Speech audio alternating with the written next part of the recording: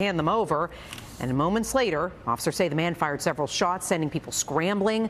Investigators say the gunman is not a stranger to police.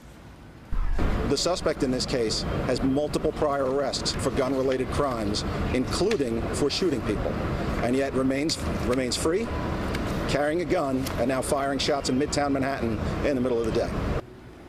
Now, luckily, no one was hurt in the shooting. Police arrested the two people who were hosting the game, but they say they haven't caught the shooter just yet, and they haven't released his name, Dave. We have been telling you about the surge in catalytic converter thefts in New York City, but it's